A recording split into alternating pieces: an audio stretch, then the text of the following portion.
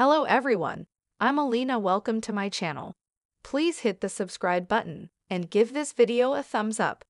Dear followers, the mini skirt has long become a classic and is relevant at any age, but many women after 30, 40 or 50 years old do not care to wear it. I have prepared 5 tips on how to stylishly and tastefully come in a mini with your age or stopped for mini skirts made of dense fabrics without ruffles and frills.